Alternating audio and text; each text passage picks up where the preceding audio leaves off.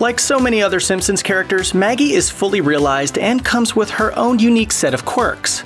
Although she can't walk more than a few steps without falling and rarely speaks, she is one of the show's most beloved characters. Here are just some of Maggie's many great moments. One of the biggest television news stories of 1995 parodied the biggest television news story of 1980. The 6th season of The Simpsons ended on a cliffhanger: who shot Mr. Burns? And the 7th season opener promised to end months of speculation, much like the Who Shot JR publicity stunt pulled by the primetime soap Dallas more than a decade earlier. It's assumed that Burns' loyal assistant Smithers committed the act. Before descending into a boozy stupor, Smithers remembers feeling the need to stop Burns, and he later finds a discharged pistol in his coat pocket. Police only have 2 witnesses to the crime: Santa's little helper and baby Maggie, who reveal nothing in an interrogation because, well, they can't talk. However, that may be out of a desire to not self-incriminate. Mr. Burns emerges from a coma and identifies the shooter as Maggie Simpson. What happened was that the awful old guy literally tried to steal candy from a baby. In this case, it was Maggie with a lollipop. He fought her for it, and in the struggle, his gun fell out of its holster, landed in Maggie's hands, and accidentally went off. While recovering in his hospital bed, Burns insists that Maggie be arrested. However, Chief Wiggum knows better. Yeah, right, Pops. No jury in the world's gonna convict a baby. Maybe Texas. Each member of the Simpson family has a few distinguishing characteristics. For example, Bart is a troublemaker, Marge is totally square, and Maggie doesn't speak. That's partially a function of her being a baby, but a whole lot of comedy can be mined from a character who's very intelligent but stays silent. However, Maggie does speak from time to time, and it's on such rare occasions that when it does happen, it's a certified TV event, with a big celebrity lending their voice to the role.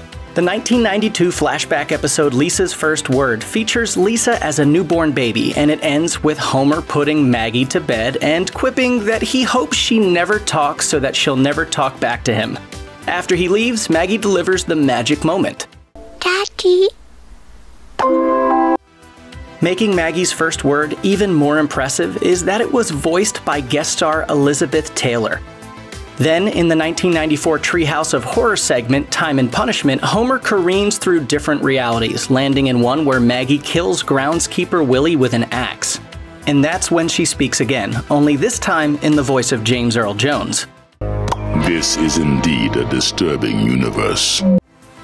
Marge finally cracks under the stress of managing a household and raising 3 kids with no help from her husband in the 1992 episode Homer Alone, necessitating a trip to Rancho Relaxo. Remember, you can't spell relaxo without relax.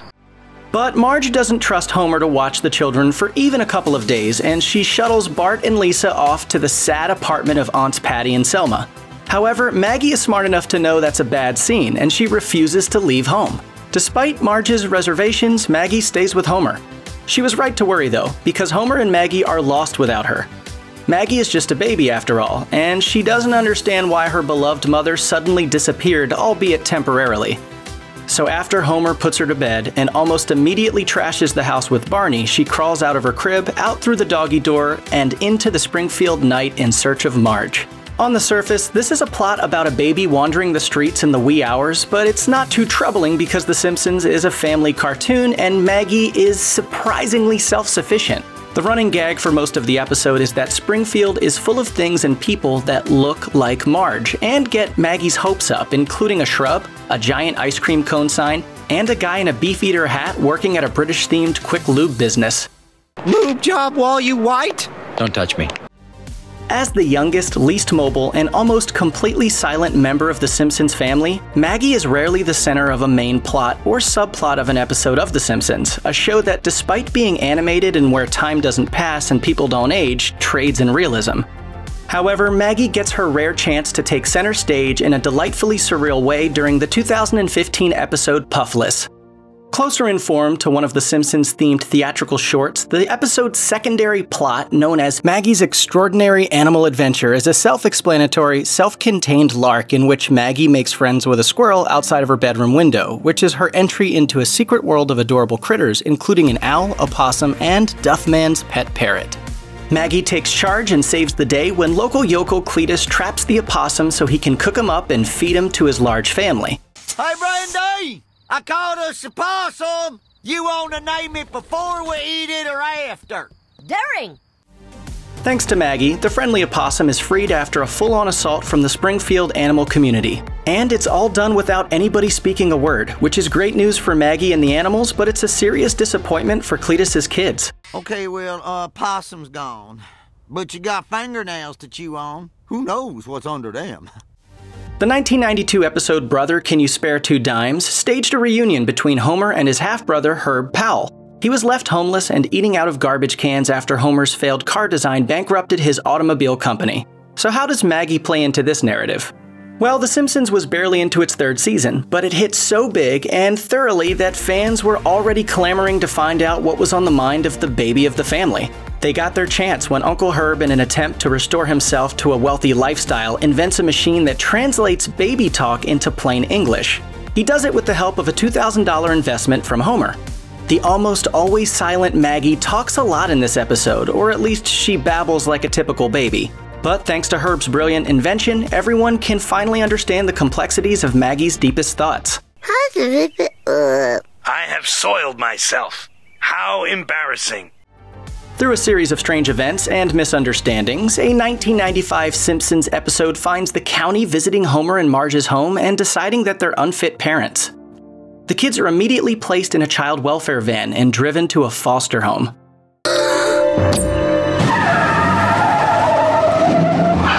Yay! Hailey-ho! Welcome to your new home, neglectorinos! While the episode is primarily a Bart and Lisa adventure, focusing on the two older Simpson kids as they miss their parents and struggle against the creepy vibe of Flanders' TV-restricted environment, Maggie shines in a big way throughout the story.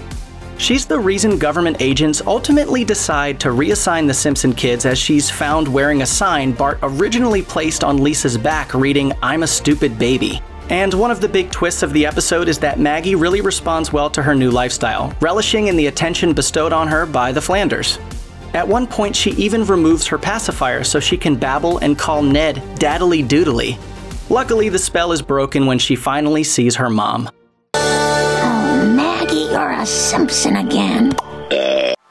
1992's A Streetcar Named Marge finds Marge starring in a community theater's musical version of the extremely dark Tennessee Williams play A Streetcar Named Desire. But because Homer is such an oafish lout, she has to bring Maggie along to rehearsals. After Maggie disrupts an intense scene between Marge and Ned Flanders, the play's director Llewellyn Sinclair forces Marge to drop her off at his sister's daycare center, the Ayn Rand School for Tots. Inspired by the philosophies of Rand, Sinclair runs a harsh school that promotes stark individualism and encourages children to develop the bottle within, which includes confiscating all pacifiers. That's a big problem for pacifier-addicted Maggie, who tries sucking on her thumb, crayons, blocks, and anything else she can get her little hands on. Eventually, she attempts to break into the locker where the confiscated pacifiers are stored. However, she gets caught in the act and thrown in the box, a playpen equating solitary confinement. The centerpiece of the B-plot, a grand parody of The Great Escape, soon commences.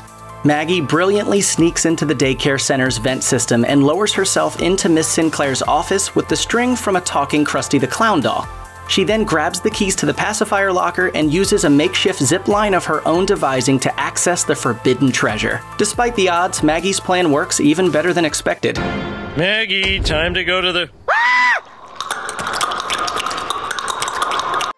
A 1997 episode of The Simpsons, My Sister, My Sitter, looks into how funny it can be when Maggie acts like an actual baby.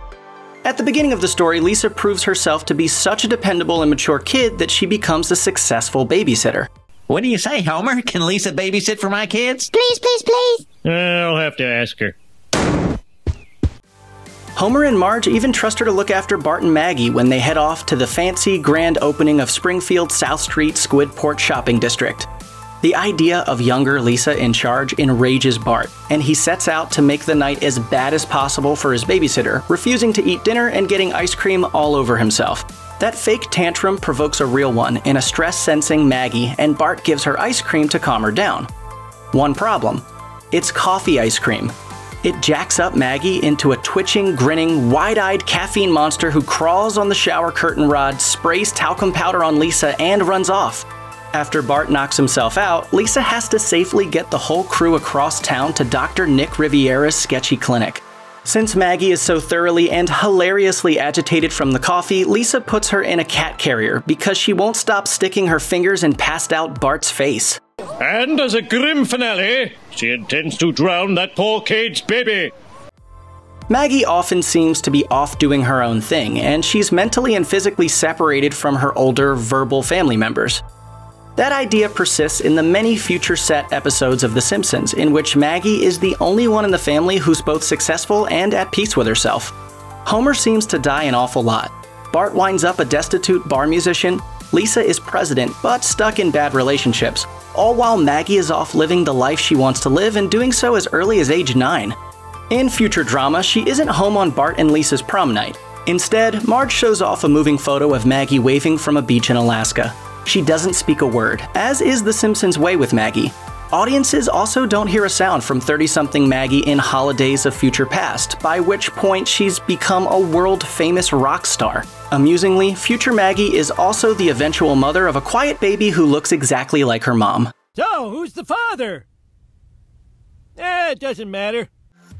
Disney welcomed The Simpsons to its Disney Plus service in 2020 with a short titled Playdate with Destiny. In this completely dialogue-free story, Marge takes Maggie to Not Responsible for Injuries Park, where she meets a cute boy that viewers learn is named Hudson. At least, that's the name written on his diaper. It's love at first sight. As they hit the various park attractions, Maggie and Hudson imagine they're engaged in grand romantic activities, horsey spring riders becoming real horses, a drinking fountain doubles as champagne for two, and dining in Paris is, in reality, sharing sand in the playground. It all ends during a game of peekaboo, when Maggie is surprised and heartbroken to see Hudson's mom loading him into their car. After a goodnight moon-themed dream in which everything turns into Hudson's face, Maggie preps for her next playground date, only to find to her horror that Homer is on kid duty. Unfortunately, he takes her to a skate park because they've got a taco truck. The next day, Maggie doesn't take any chances and wrestles control of the car away from Homer and drives them to Not Responsible for Injuries Park. It's there that she finally reunites with Hudson for their first kiss. Well, more like a baby version of a first kiss.